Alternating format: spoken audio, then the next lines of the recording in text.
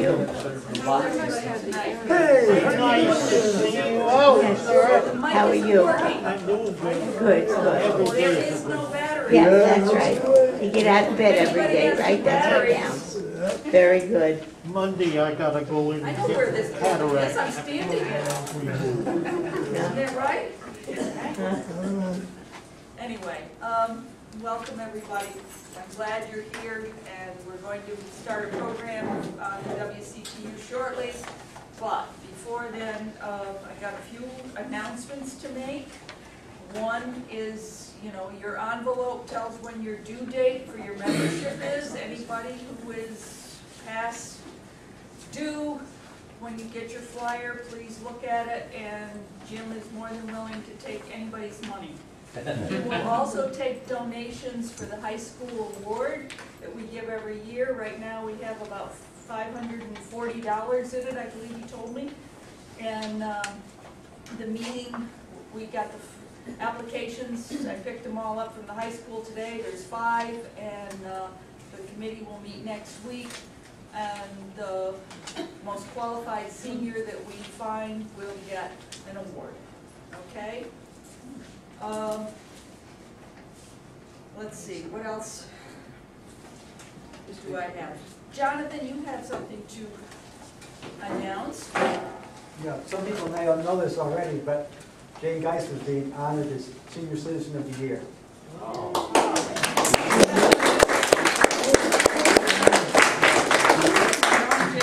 Next week, I believe, right? Yes. Monday, okay. That's great. Congratulations. Glad to hear it.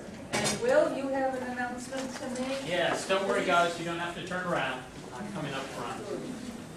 Your county historian here again, just to put in a plug for our summer series of the Historic Tavern Trail of Dutchess County, because it actually relates in with the program tonight. So you're going to be hearing about a little bit of Temperance tonight, and in July out at Charlotte's, you'll be hearing about a little bit more temperance, but also some very intemperate behavior in the Millbrook and Washington area during Prohibition.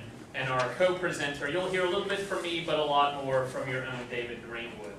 So we're looking forward to seeing many of you out there. The date is July 14th, which is the second Friday in July, I'm pretty sure this year.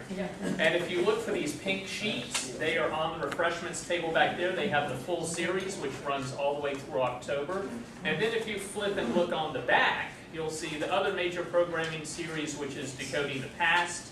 It's more or less a history detective style program where we have a set of artifacts and a panel of experts who go through the actual research process. So instead of giving you the polished lecture, they tell you, okay, this arrived on our desk, we have no idea what it is, we found it in artifact storage, and this is the process we went through to figure it out. And just coincidentally, the October program for that series will also be here, and also with David Greenwood, and we might pull Dianne and a few others in. So Not again. keep a lookout for these sheets on the back, and if you have any questions, there's contact information on them. So thank you all very much. June's is coming Yes, up. June 9th. June Tavern Trail, June 9th is up in Millerton at the new Millerton Inn, which used to be restaurant number 9, which is what I remember it as being right across from the movie house on Main Street. And that is going to be the first time that we've been to Millerton. So again, there will be stories of temperance, but more about Prohibition. We've got a major raid that occurred there in the early 30s that we'll be talking about, along with some other local color stories. So I encourage as many of you as who can and are interested to come out and join us. That's the second Friday in June at 6:30. That is on, yes, the front of this sheet, and then the back is Decoding the Past, or vice versa. Yeah. Whichever program you want to put first. And anyone that wants to send their email address to Will, which I've put in some of the newsletters, then you can get the programs that are going on all over the county from other historical societies. There's one he sent out today, which is down in Fishkill, that where you can meet Ben Franklin. Not And- Ben Franklin like brought back from the dead, but rather the person portrayed. Well, I don't know, you said I was gonna meet him, so I just thought I would come. Next time I'll put that in the I may not have read it all thoroughly today, so. Anyways, so that's always an adventure, and we'll give you other things that are going on in the county. It's always great to participate in. All right, Thank you, Diane. Thank you all for coming out tonight. And then the other thing, we were going to have a tea at the Millbrook School, we announced it for June 14th. It seems as though part of that was supposed to be, the main part was going through the mill, because they restored the mill, which is now the welcoming center for the zoo, and we were going to get a tour of the mill, but they don't have their certificate of occupancy yet. And since we don't know when that will come in, and since we're doing Charlotte's in July, we figured we would take June off this year and put it off till next year. So we're looking for 2018 for that, but that just came up, and so that's why it hasn't come out yet. So everyone knows that.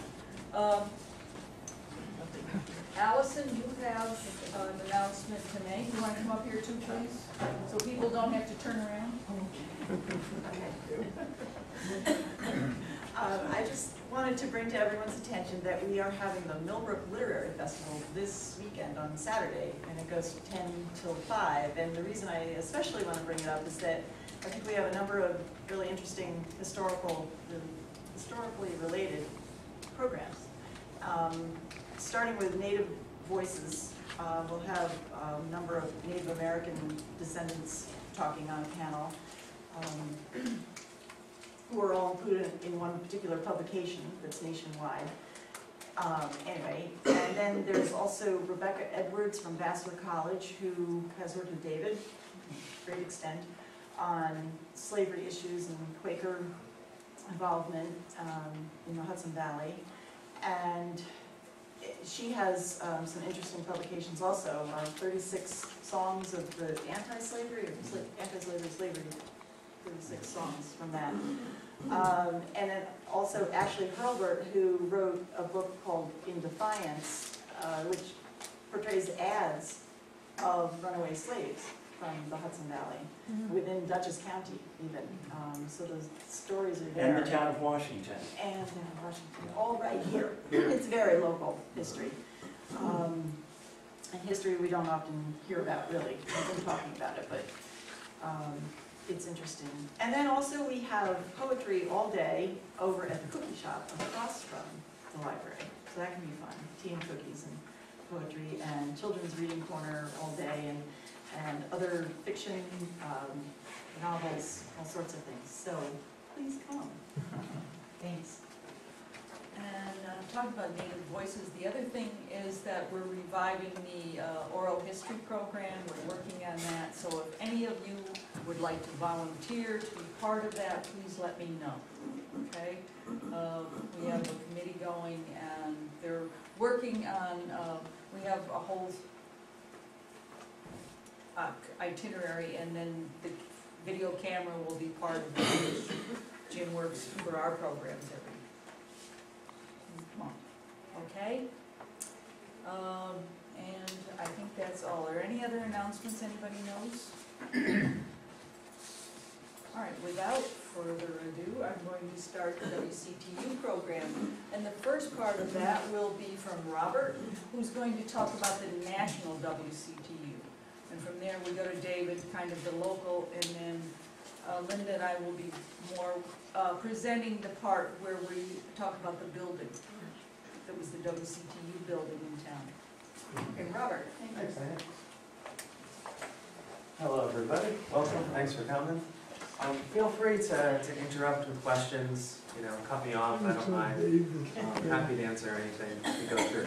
I'm going to be pretty quick, 10 minutes or so, and then I'll turn it over to David and Diane, and they'll talk more about Millbrook and the WCTU.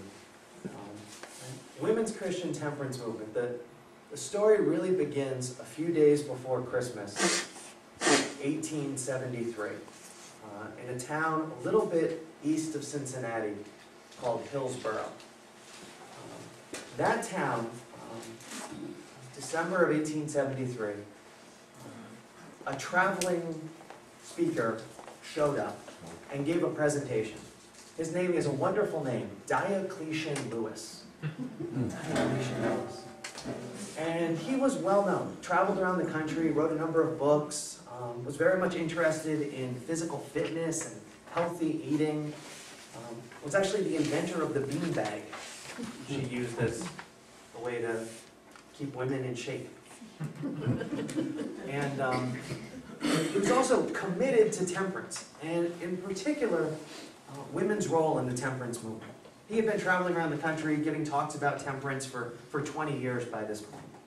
So he shows up in Hillsborough, Ohio, and he gives this talk, and he calls on the women of Hillsborough to take direct action against alcohol in their community.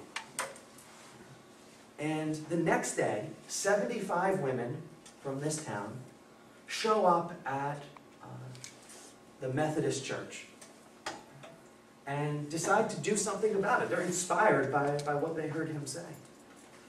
They actually line up, 75 of them, rows 2 by 2, the shortest women in the front, the tallest women in the back.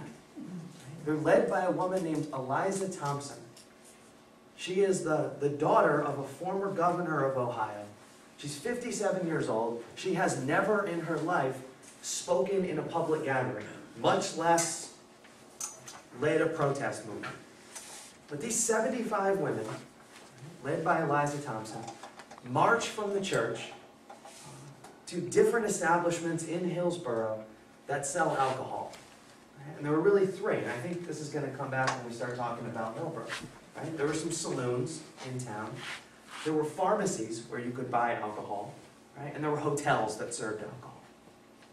And these women stood right in front of these places, one after the other, and then knelt down and started praying aloud. Right? Praying that the owners of the saloons, the proprietors of the hotels, would voluntarily stop serving alcohol. And they had success. They did this for 10 days, working in 6-hour shifts, around the clock. And at the end of 10 days, 9 of the 13 establishments in Hillsborough agreed to give up alcohol. And this movement spread, at first across Ohio and then beyond. Within a few months, there were 110 different cities and towns in the area where every single establishment in the town that had sold alcohol had agreed not to.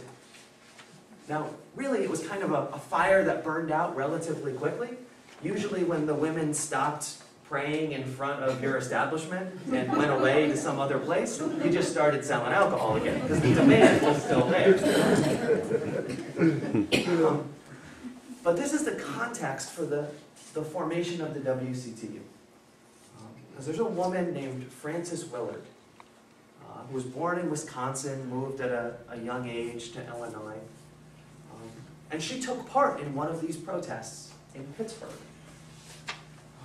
And she then spent the rest of her life dedicated to the fight against alcohol. Frances Willard is a remarkable woman who's almost completely been forgotten from American history. But at the time, she was probably the best known woman in America in the 1880s and the 1890s. Certainly more famous, more celebrated than people that we think of as bigger names today, like Susan B. Anthony. But in 1874, just 1 year after that Hillsborough Crusade, as it was called, Frances Willard and a number of other women formed the Women's Christian Temperance Union, which quickly became the leading temperance organization in the country. It was the largest women's organization in the world at one point. And they used a number of different tactics, right, to achieve their goal. I'll just mention a couple of them quickly. One of the most successful tactics was trying to get schools to teach lessons on temperance. In 1884, in part because of pressure from WCTU and other supporters of temperance, New York State passed a law mandating that students in the state be exposed to temperance lessons in school 3 times a week. And these laws passed around the country. Unfortunately, most of what was taught in these temperance lessons was pseudoscience, was propaganda, the kind of stuff that was in these textbooks that students would use. It's like if you drank alcohol, it just kind of ripped away at your throat. Some of them taught that a single drop of alcohol consumed could lead to spontaneous combustion. This was actually in textbooks.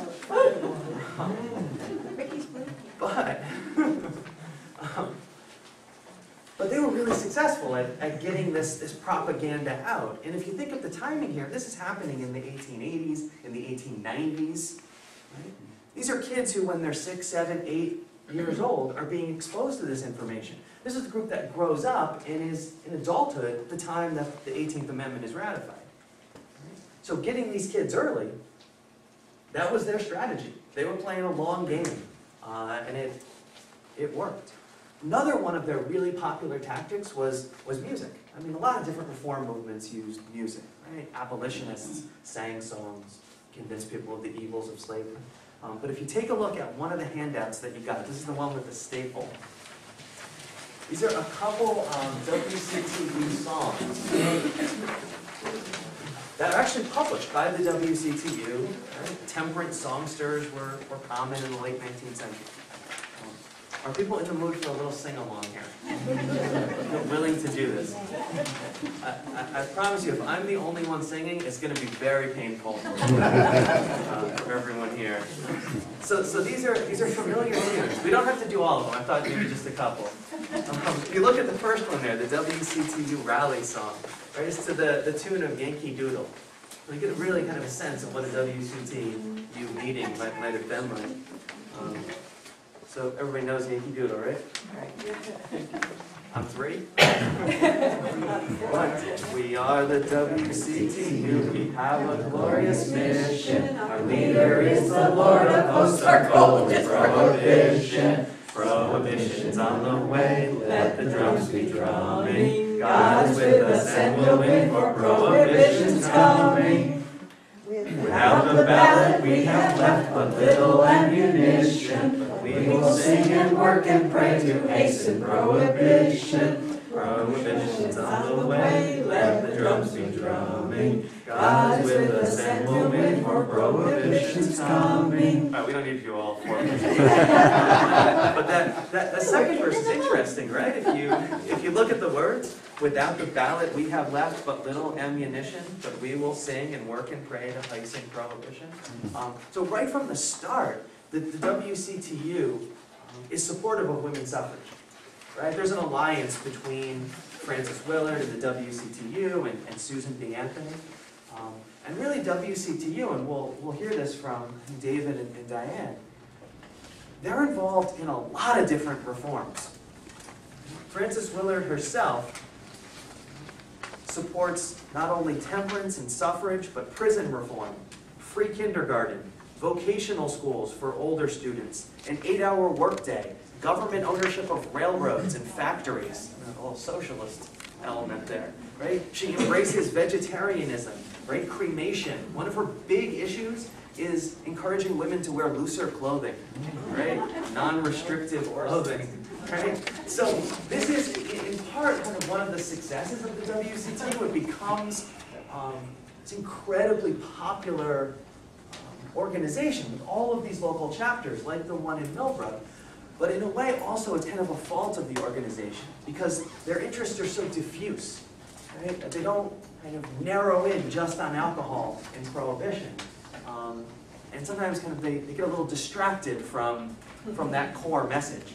And in part, it's one of the reasons why another anti-alcohol organization emerges during this time called the Anti-Saloon League, which has this laser focus, right, just on prohibition. Because they think, Frances Willard and WCTU, they've got too many irons in the fire. Should we do one more song here, and then I'll turn it over? The one on the front there on the bottom is great because it's Three Blind Mice. I love the lyrics of this one. Right, so this is one obviously that kids would sing in school. We wise boys, have all signed the pledge,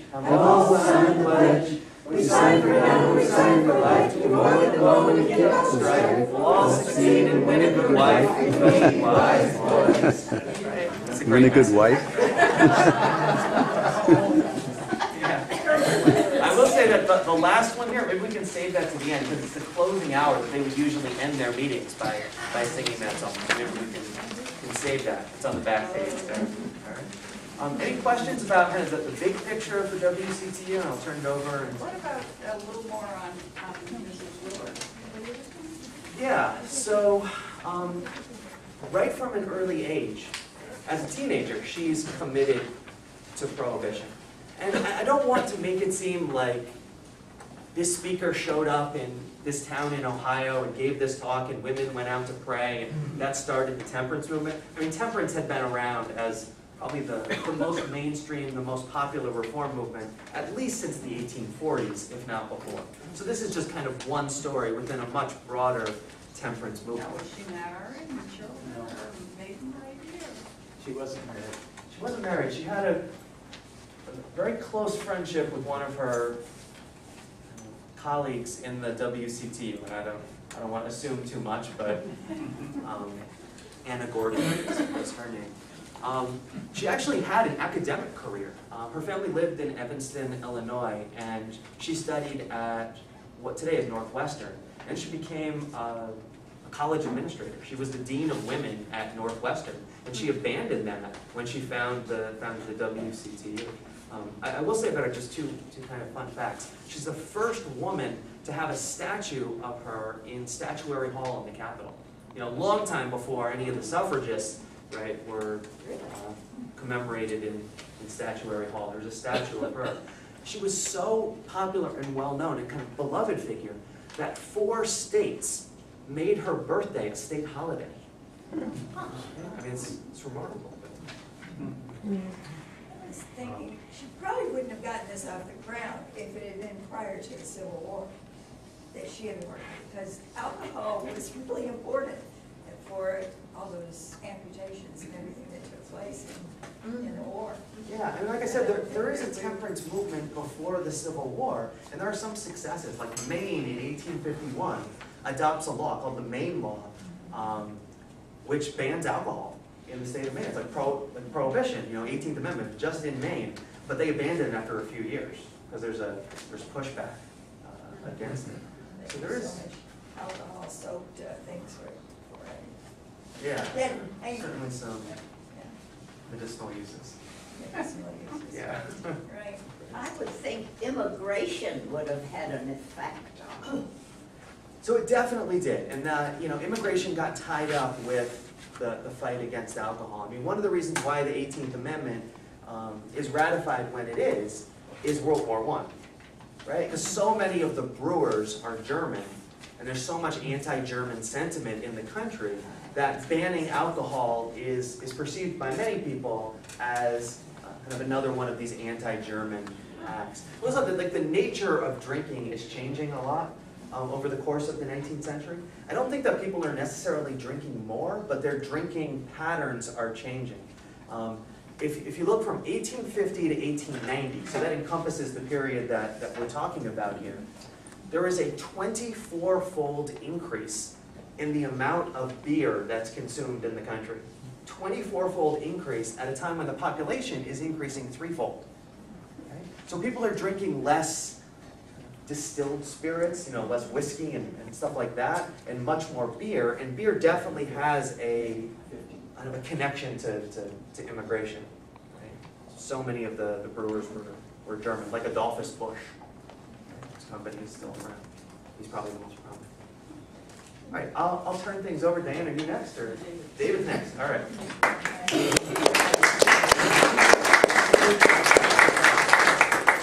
A couple of things. First of all, we were talking about about earlier movements before the YWCA, YMCA. How many of you have heard of the YWCA? Depending on where you are, the YWCA is basically started in England, YMCA, and then in the 1840s. In the 1850s, the YWCA began. So it's the first major movement that is looking at women's issues. Temperance was a part of it, but they also looked for things like spouse abuse, orphan children, work days, lots and lots of issues that really brought women together. And that organization sowed the seeds for what ultimately evolves into, not into, but encourages the Women's Christian Temperance Movement. So this is an example, by the way, from World War I, and we'll look at it later. And it's basically women are encouraged to leave the house and go out in the workforce so that the men can go off to war. And this is revolutionary for women to work in factories doing the men's jobs. So here you see them marching off to work to help in the war effort. So this is an interesting document. But something else I want to talk about, and it makes it personal. We all have attics and closets and basements and boxes with things in it. And we all run into, what do we do with these things? And do they have any value or not? And does anyone have any interest in them or not? And here's an example of how history evolves so quickly that in a twinkling of an eye, we're old. How could that ever happen? But here is an example. This is an interesting book, Leading Facts of Geography. Now, we all know geography. We all took it in school. But if I gave you each a test, how you answered filling in a map of countries would depend on what you may have learned in school 20 years ago, 40 years ago, 50 years ago, 60 years ago, 80 years ago. This happens to be 1911. And it's geared to students, and it's filled with maps of South America, maps of Africa, maps of Europe, maps of Russia, the Romanovs. We all know the Romanovs. How big was that? And looking at Italy and Spain and so on. And it's a fabulous document. And it also takes into account things like topography, mountain ranges. How do you get from one coast to the other? Where are the mountains you have to go over? What are the names of them? What are the weather conditions? What are the food patterns? And again, maps are fascinating. So this is a fun thing to look at. Now, how did I get it? It was thrown out. It was at the dump. Who wants it? Guess what? This becomes a treasure. And if it had the name of a person or school in it, it would be worth even more. So think about things before you discard them. Talk to the Historical Society. They may be a resource. And sometimes, multiple copies, there may be thousands of these. Who knows? But this is the only one I found. And this takes us to something else. How many know what this is? And who wrote it? Who drew it? Sally Gifford O'Brien. Look at the condition of this. It's in pretty bad condition. Throw it out in the dump. Wait. There are elements in it because not only is it the drawing, but what Sally did was describe from her own youth and experiences what were in the buildings, who were the people, what were the occupations. So even though it's tattered, the text by and large is still there. And it's a wonderful resource, it truly is. And it ties into the WCTU. So Sally, by the way, sends her best to everyone. And the fact that she's part of the discussion tonight means once these have been created, once we add your legacy, your oral history, your diaries, your correspondence from the wars, once they're collected, it becomes part of everyone's collective history. So Sally, at some point, Sally won't be around, but guess what? Her research, her efforts, her energy will be, and future generations will benefit from it. So yeah, it's written, but my grandmother had a word for things like this. She called it dear worn. Have you heard that expression? Dear worn? Things that have been used over and over and over again. And they become precious because it's a part of your past and your future. Dear worn. Isn't that a great term? Most of the time you think of careworn with the burden. Dear worn, things that have so many wonderful memories. And for me, Sally, when she was doing these drawings and talking about it, and everyone who knows Sally knows what a character she is. And that humor, that personality shows up in her work as well. Yeah. Something else.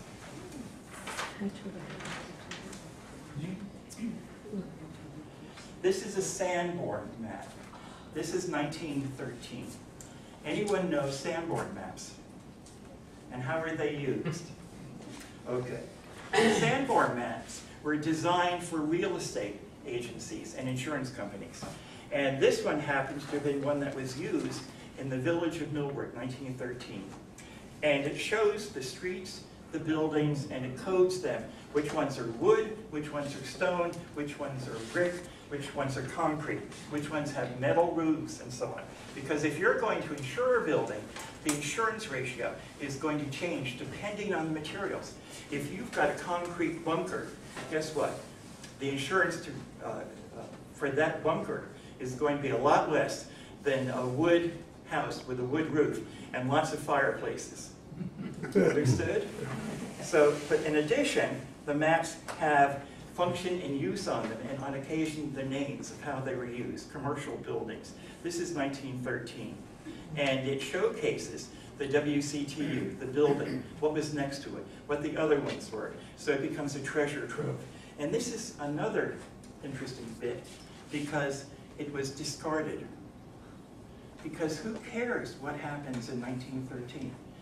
I was able to pick it up and talk about dear worn.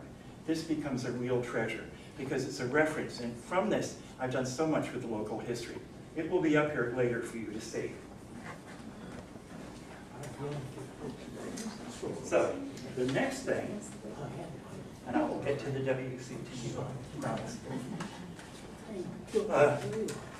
Anyone recognize these? What are they? Pictures, photographs. Remember your Brownie cameras? Remember, these are the things that we had all the time. Picture, picture, picture. Notice what? There's nothing written on the back, though. So think about the photographs that you have, because they're treasures too. But not only is it an oral history, take the time to write on the back of them who the people may be and a possible date. Because you may know them, but in a twinkling of an eye, no one else will. I've said this several times, I'm going to say it again. The Dutchess County Historical Society was created in 1914. And a number of people donated items to the County Historical Society. And people wrote down what they knew about them. And several years ago, we put an exhibit together of the artifacts from the society, those that had real interest and were some were amusing. But my favorite was a teacup. And it was a very pretty teacup. But the entry on it was, this teacup belonged to my great-great-grandmother. It is very, very old. And that's it. She didn't say who her great-grandmother was, and she didn't say who she was. So here's this little orphan teacup. But at the time, everyone knew who she was, whose teacup it was. So that's the kind of thing. Take the time to do it. And these are special, by the way, and I'll have them up here, because they're examples of Tripp and Hicks. And when Tripp and Hicks in the village, one of our stores, changed the facade, updated the facade in the 1920s, it went from wood to concrete and new windows in it. Take a look at it. And it just so happens that the Historical Society has inherited the sign that's in this building as a gift. And that happens to be featured in this year's calendar in September. Let me show you. And there it is, in the archives. That's the sign. And here are some of the volunteers who who work in the archives and the history of it, and here's one of those photographs. So it documents where it was and so on. Those are the kinds of treasures that are under the radar that we're always looking for. So while we love images of your family, if we had images of the barn, the house, the outbuildings, the wagons of your family, those are real treasures, because people don't think of saving those, and yet that's what history is all about.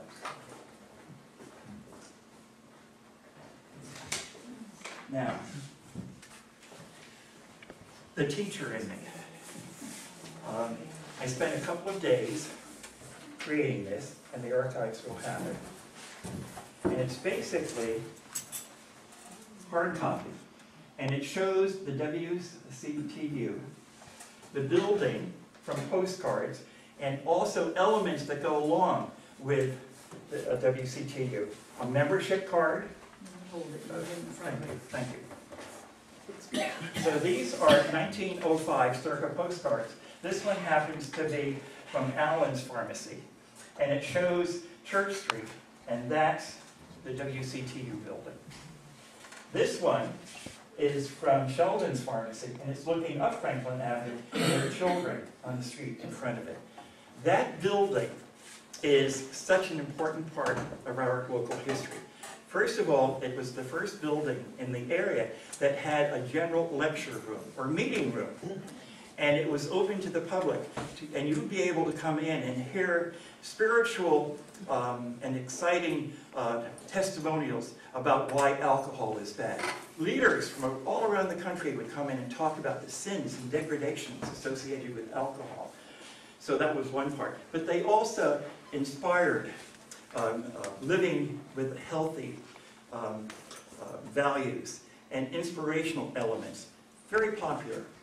And other groups came in, like the Masons. And the Masons had their meetings in the building as well. They also believed that everyone should have access to books so that you can read. And they ended up creating the first library that was open to the public, that was available. So you could go in and borrow a book, read about it, not only inspirational books, but all the important ones as well. And that book collection became the nucleus for what ultimately becomes the library that we have today, WCTU. Now, some other elements. Miss Francis, Miss Willard, is so important because unlike the YWCA, that was very well known, what Miss Willard did was use publicity, and she had a knack of promoting the organization and getting coverage for it in the most extraordinary ways. She really fine-tuned the organization, and that helped spread the document and everything that they did at those meetings. A couple of other things. Because it was the open hall, it was also where you went to vote and have meetings. The YMCA, we all know the village hall now, the YMCA had its meetings, first meetings at the WCTU building. And people voted on it and decided, yes, we'd have a YMCA. Now, what did the YMCA do, and why was it so important? The YMCA and the YWCA grew out of the fact that cities were impacting. People were being drawn into the worst conditions, living conditions imaginable. Think of the slums. You'd be packed into a city. And what these organizations did was bring to those poor people in the slum areas, these incredible areas, an opportunity to improve their health, their conditions, and their moral standards. So rather than go out to a bar, what you would be encouraged to do is a healthy sport, like bowling. Anyone know we have bowling alleys throughout the village? Guaranteed. Because that was an alternative to going to a bar and drinking. And that is something that was promoted. And in 1895, the vote was held in the WCTU building to decide whether or not the village should be incorporated. And guess what? People voted on it, and it was. We've got the village of Millbrook today, and it was promoted because of the Y. These are some of the photographs and ads that appeared everywhere. And this is the kind of thing that Miss Willard did beautifully group of women being very in your face, and the sign is, "Lips that touch liquor shall not touch ours." You need a slogan? There is a slogan for you. And there's lots of others as well. On this side, and you all have it, this is a project that we did, Carmine and I did, when the building was renovated. You can put that down now. And you'll look at this later. And what happened with the building is because it had, in 1916, there was a fire. The top of the building was pretty much damaged and had to be rebuilt. And over the years, other things happened to it. When the Rotunos owned it, and the second level of it was converted into apartments, and some of the staircases were compromised, and the interior petitions were made. And we'll talk about that in just a minute. But the latest reincarnation is this. And I just pinned it together. You recognize it? These were the drawings that were proposed and ultimately enacted to show the renovation of the building. So what we see today is a close proximity to what it was. Thank you. It's just another minute. So this is the paint combinations, the colors, the window, everything that we see today. This document could easily be gone, but it's so important because it does document it. And when the Rotunos bought the building, this was the picture they took back in the early 1930s. And Charlotte, God bless Charlotte, because Charlotte insisted that every photograph have information on the back of it. So she and her sisters, the Rotuno sisters, made sure every photograph was documented, who took it, where they were taken, and the subject matter. So this will be up here for you to look at it too. Okay, great. The element I want to read, you had a question for you. Talking about the building and the evolution. These are the dates, and depending on your age, let me know when you remember this being in the building. So 1882, the building opened. 1887, it expanded. No one remembers that. 1916, it survived the fire, but the roof and windows had damage. What year was that? 1916. Okay? Now, 1917, in April of 1917, that was 100 years ago, last month, it was sold to Patrick Keever. And Keever bought it because his building had been across the street on Church Street. And in 1916, the horrific fire destroyed his building. So he bought it so that he could open his store there. Just 100 years ago. In 1930, it was purchased by Spot Rotuno. How many of you remember Spot Rotuno? Okay, more hands are going up, that's really good.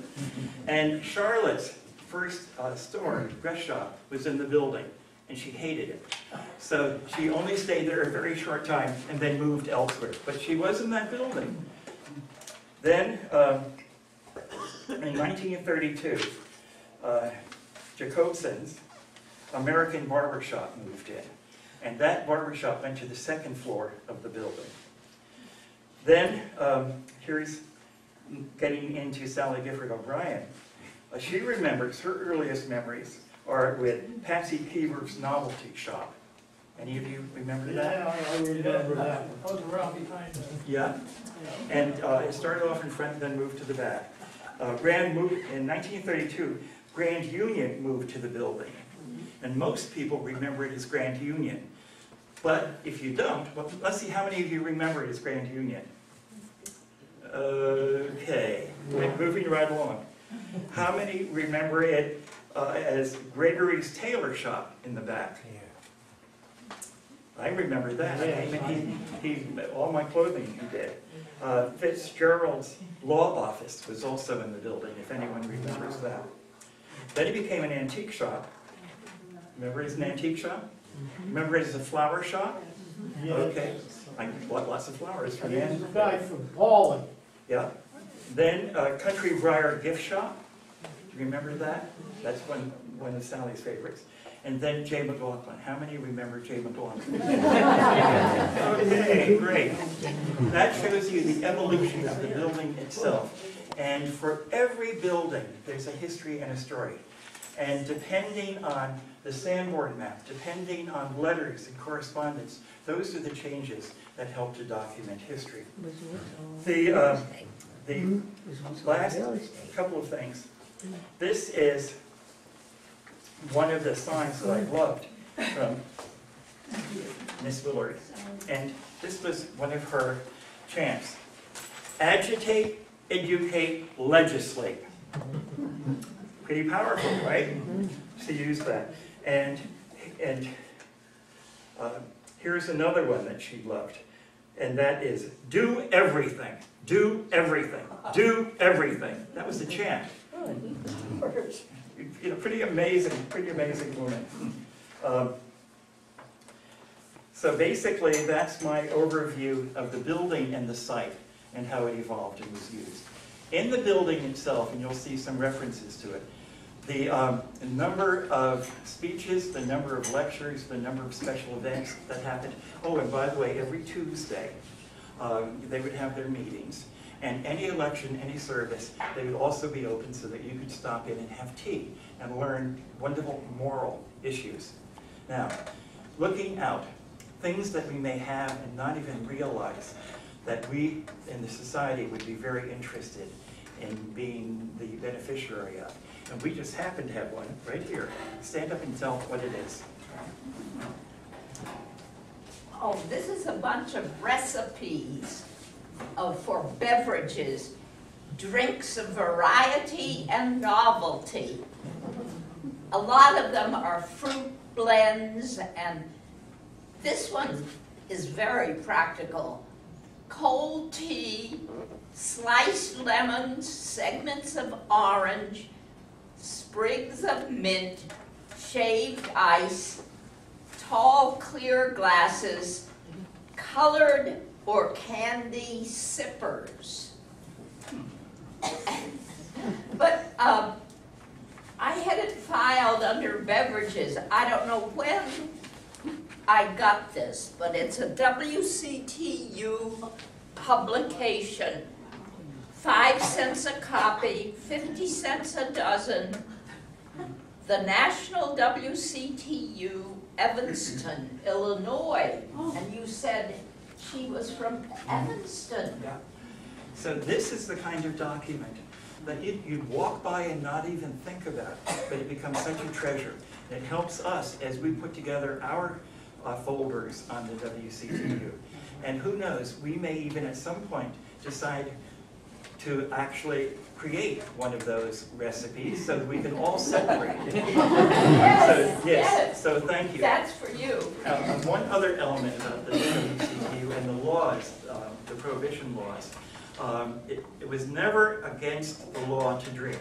Do you realize that? That what that meant for the Italian families in the area is they could make their own wine and they could drink it, and they did. Or you could make your own beers and hops. Many did.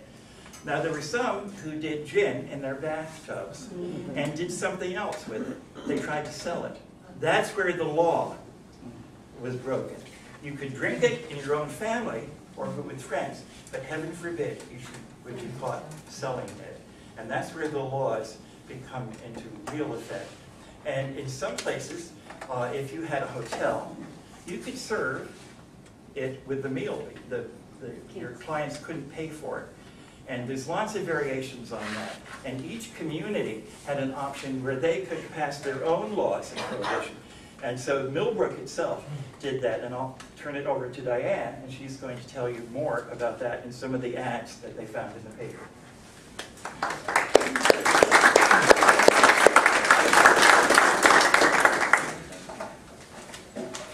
Yes.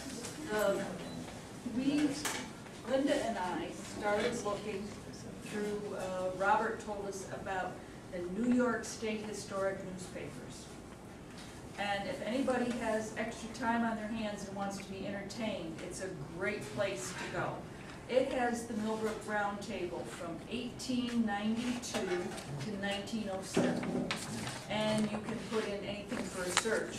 So if you have relatives here, you can put the relative's name and you can search their, what they had in the paper about them. And it's great.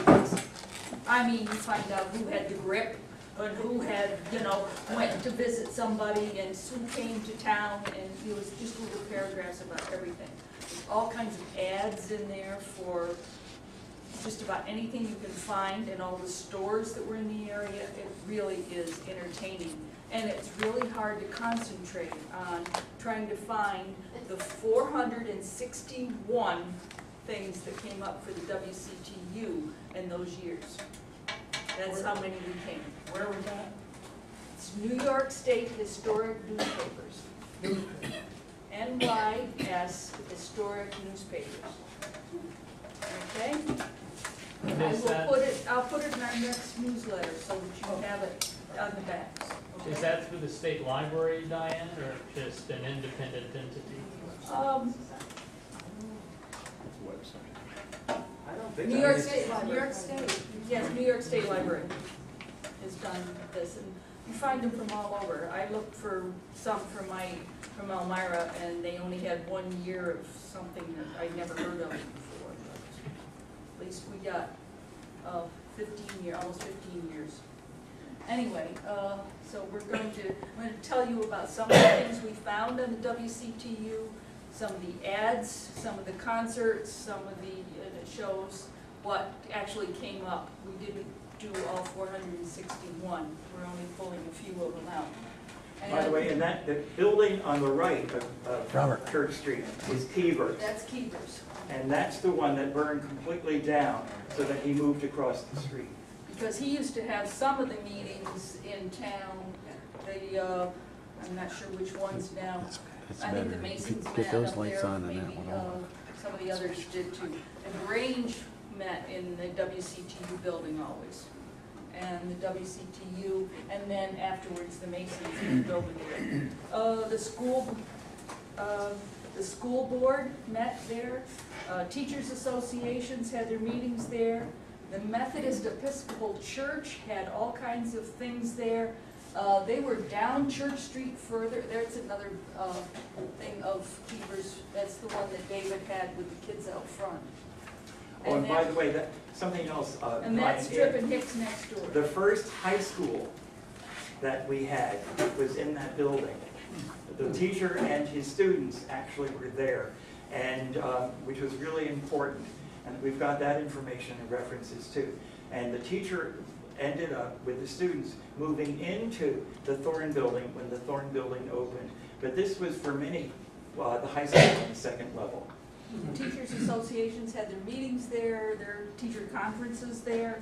As I say, the Methodist Episcopal Church was down the road. They had all kinds of bazaars and meetings there, dinners, fundraisers. They rented out their dishes. If you were having a big party at your house and you didn't have enough dishes, you could rent them out there. I'm not sure the cost. All I found was the thing that said that who was in charge and the fees would be the same as last year. So I didn't find the actual rent. Voting, as he said, was held there. They had lectures, they had concerts, and it housed the first library. And they had a big festival every year to fund the library, to buy the books. Okay, so where are we? We're right there. That's the building now. J. McLaughlin's, right on the corner of Church and Franklin.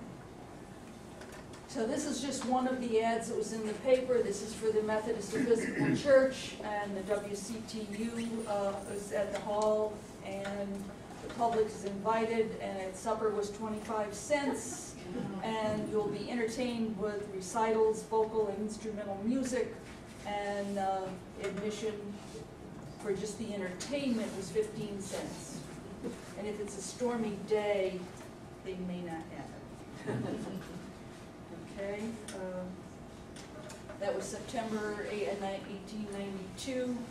The next one, also September. That's the Ladies Aid Society of the Methodist Episcopal Church is having their program there. Proposed to sell all kinds of articles, photographs, and bed quilts to raise money for the, I think that's the one to support the work deserves the Lord's Day. Yeah, that's for the parsonage. And all over here you see somebody has for sale a handsome goat, harness, wagon, and whip, everything complete. Okay. A handsome goat. Yes, a handsome goat for sale. All right, the next one. Yeah, this ad is actually this way in the paper. Fit better that way. And this one again is for the Methodist Episcopal Church, and it notes that $100 was realized to go toward from their sale that was held there. And there was a brass band kindly gave their services and discounted and discourse sweet music at intervals. So the next one. This is where books were given to the library. 2 valuable books have been presented to the WCTU library by J.J. Donaldson, and it tells what the books were.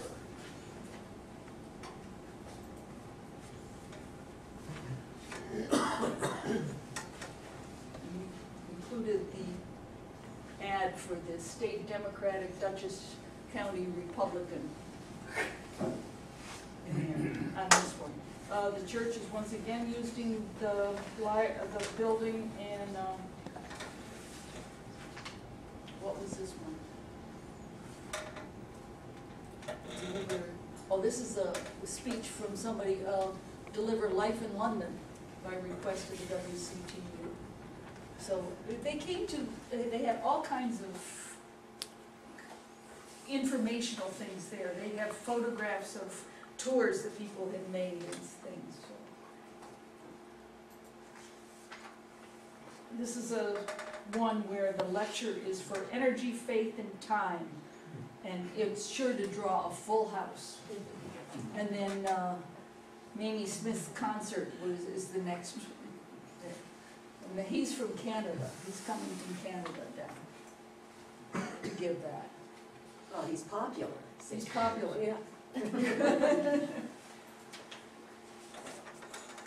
In February 1893, this is the King's Daughters, which are going to give a presentation, and it's got going to be part of a French girl and a young American man, and how they visit the States, and it's all very exciting.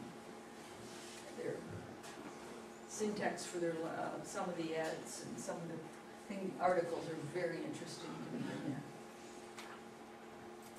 The next one that's where they had the special school meeting. That was May 1893. The Board of Education is going to have a meeting for the 4th District in the town of Washington for the inhabitants of the district to vote. A vote will be held at the WCTU Hall to consider a choice for the site for the new school. So I'm not sure whether that's the Thorne Building or not, but it may be. Right? 1893, and the school board meeting, and they're going to vote on that. And this is really funny. You know what slug shots are? They're to destroy currant and cabbage worms. Potato bugs, Cucumber fleas. yeah, Something else. lice, rose lice, slugs, lice on cattle, fowl. That's what slug shots are. The WCTU promoted that. December 1894. This one's a turkey supper, and it says that it's the Epworth League. Anybody know what the Epworth League was? That's Methodist. No, was it Methodist? Yes, it was. Okay. No, so that was one of my questions. And it was 35 cents for that. I have to Google next one is the Teachers Association is meeting there. Their program will include arithmetic by Commissioner Wim's drawings. And then in the afternoon, the Reverend W.R. Evans and the Reverend A.T. Mattis, exercise in phonics by Miss Eddy. And there will also be singing, and lunch will be served at noon. That's the Teachers Association is meeting there for that one. In January of '94, Mr. Nichols is going to give a lecture, and which will be very encouraging to come, and so don't miss his first lecture. It's on the Battle of the Home. For the home, not of the home. For the home, the battle for the home. The next one, this was really interesting. This is in May of 1896. And I guess the village had just formed and they were going to have a vote on alcohol here. The first one is selling, this is actually said how to vote. Selling liquor to be drunk on a premises, which is your saloon license. Selling liquor to be drunk on, not on the premises, and that's your storekeeper's license. Selling by a physician's prescription only on the druggist license, and selling liquor in hotel keepers. And to do that, you had to have 6 to 10 bedrooms and a kitchen. The druggist license is harmless and necessary. The others allow sales of any quantity by anyone who can pay for the license, and the town cannot limit the number, nor refuse them the privilege. Every question has a knob labeled for and a knob labeled against. Press only the knob one. Okay? And then that same paper on the other side, there's a letter. A very long letter that is from Oakley Thorne. All right, I can't read it from there, so I'm going to pull out my own copy. And I'm not going to read the whole thing to you. But the first part, he's telling everybody that they really need to consider this for a lot of different reasons. And then he goes on to, and then here, as to my refusing a grant to Mr. E.J. Tripp, a license, 8 years ago, when I was one of your excise commissioners, I did so believing it was in the best interest of the town. We had at that time little or no control over anyone who had a license, and the fines for violation were small, in fact insignificant. But now the fines for the first offense are $500 and forfeiture of your license for 5 years. So he goes on to say that he really feels a lot of reasons why they really need it in the hotels. If we don't have it in the hotels, then people aren't going to be coming up to the city to stay in our hotels. We're going to lose all that business. And that business brings money into the community in a lot of ways. And even Mr. Brown said there won't be as many trains coming up. We won't have as many trains because we're not bringing the people from New York if we don't sell liquor in the hotels. And mainly the 2 big hotels. So that was a big vote. And What was the outcome? just a minute. And the next slide, because we had to go look for that one. Okay, you ready? The election. The saloon license, 221 for, 261 against. Storekeeper, 215, 252. The druggist, 271, 212. But the hotel was 292 to 206. But the results, though deplorable, was not unexpected. And the places, the no license people in the minority, while laying on the other party the responsibility for any evil or good results that we have. All right, and this one, I had a hard time figuring out. Failure to grant storekeeper's license will deprive druggists of the lucrative part of their business. And that's what I was trying to figure out up here, because the druggist got it, but the druggist license is only by prescription. It's being facetious. No, you had needed a doctor's prescription to get it from the druggist now, before you could go in and buy alcohol from the druggist, your tonics and everything, that didn't, without a doctor's prescription. Now you needed the prescription. So they took the storekeeper's license away from the druggist. So, it took a while for me to figure that one out, because I couldn't at first. Okay, that's the final vote. Now, these are just some other things that took place in town in different places. They had a lot of different meetings. That was in August of 1900. And who were the Knights of Pythias? That's what I want to know. Anybody know what the Knights of Pythias were? That's right. Some Protestant, but not the Methodist, huh?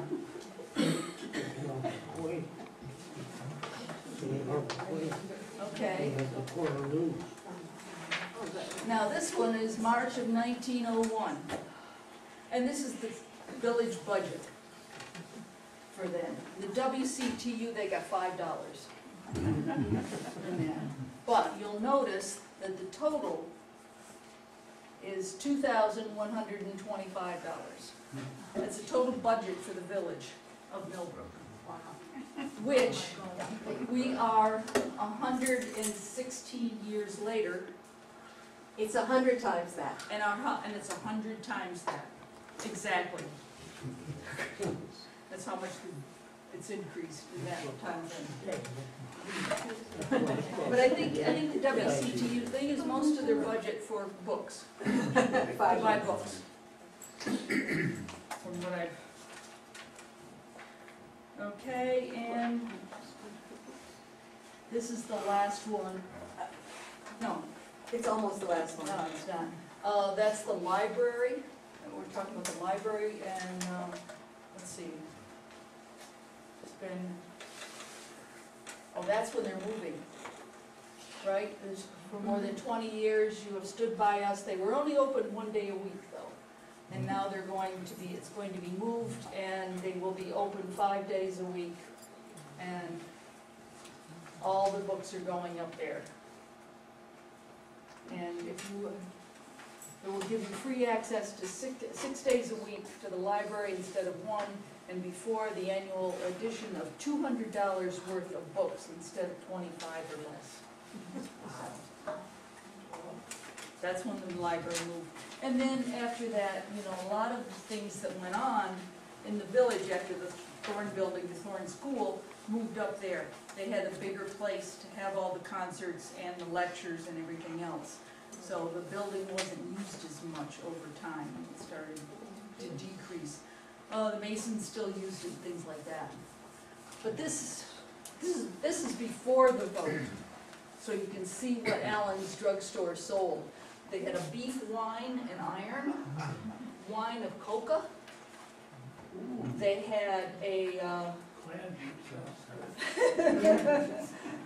they have Valentine's meat juice. They had a malt extract. So they were selling their alcohol at Allen's drugstore. He couldn't sell it without a prescription after the vote. Okay? That's all I have. Any questions? Yes, Jonathan? Did you find any connection between WCTU people and Quakers? And Quakers? Not specifically, no. David may be able to. Yeah. So what happened is, with the Quaker movement, we've done presentations on it, as you know. The Quakers coined the word drab, because drab meant that you wouldn't stand out. And it was very much in that Quaker tradition of being less than flamboyant. And the Quaker movement was very much involved with abstinence and not doing anything that could embarrass anyone else. And that Quaker element, as you know, the first group of Quakers also, we did not sing. It was strictly internal. and you wait for the Lord's presence to say something. And that's the traditional Quaker element. But what was happening around was the Methodist movement was coming in. And if there's one thing the Methodists do, well, two things. One, they do not drink. And secondly, they sing. And that element of singing and music within the Methodist movement caused pressure on the Quakers to split. So you had the Orthodox and the Reformed Quakers. And the Reformed Quakers allowed music to be part of their service element. And what happened is that drew many of that Reformed element into the Methodist movement. And the Methodist churches grew and grew and grew, and the Reformed Quakers got smaller and smaller and smaller. The Orthodox, though, continued very much in that tradition. And it's the Orthodox element that basically inherited the Quaker meeting house that we have today. But for the Quakers, that second, third generation of Quakers were very much influenced by the Methodists and influenced with the Reform movement. So they were very much apart. That was the standard. And I meant to copy a passage from the Vandenberg diary that we inherited from 1882. And the Vandenberg family was very important in Lithgow.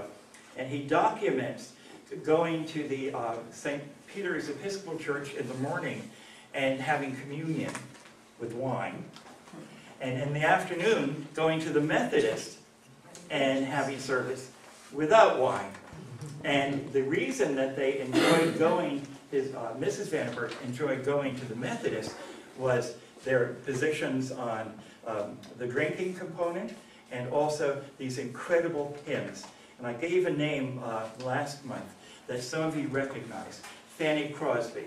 And Fanny Crosby was a powerhouse and wrote the most extraordinary hymns.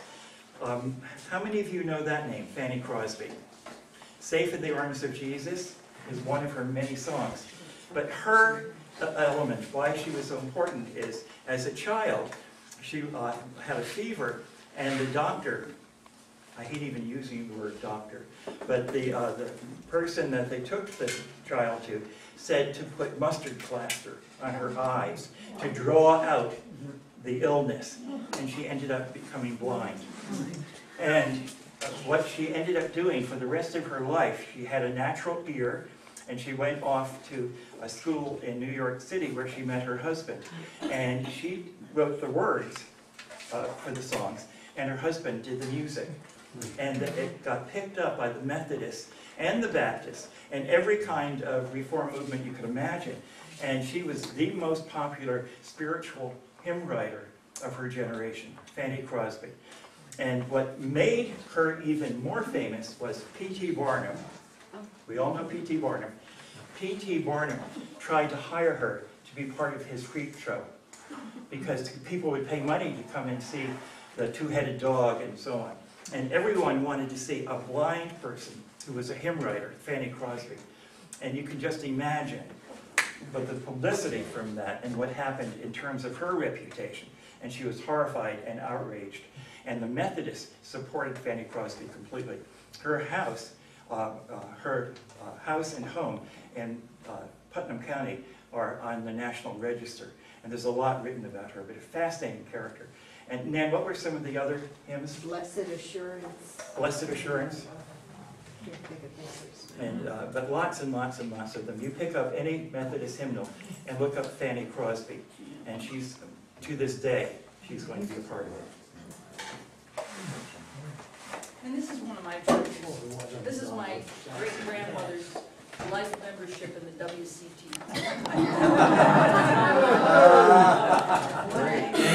And this was actually given to her in 1948. So, but she had been a part of it since. Where was she a member? It's in Elmira Heights.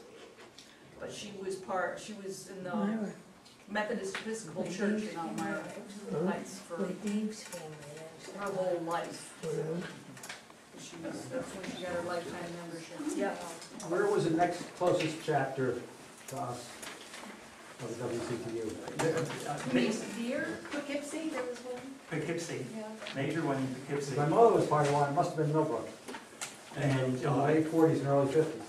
Stanfordville, I think it was one. Stanfordville. Right. And some. Oh, they were all over, they were Burbank, they had conference, I mean, they had conventions all over in the paper, they were talking about the conventions they would all be going to in different areas, and then they went to the state convention, they went to Jamestown from here. But there were conventions all over, but this was back in the, about 1900, or the late 1800s, 1900. I don't know that, whether they had it later, yep. Does it still exist, or when did it end? Oh, yes, it's Oh, it still still very exists. popular. It still very exists. popular. Really? And the other thing about Emma Willard, the psychiatric hospital, state psychiatric hospital near Seneca Falls was Willard Psychiatric Hospital. Oh, I don't remember where that is. And that's where the alcoholics used to be sent to dry out. My father was in AA, and I remember, you know, when he would go to somebody that got called, he would be called to go help somebody, and they were really in the DTs and everything else, they sent him to Willard Hospital, so.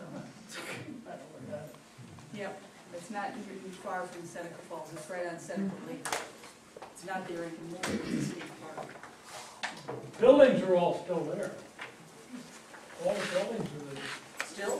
Oh, yeah, because that's about 2 or 3 miles south of Air Force basic training at Temperance State Park.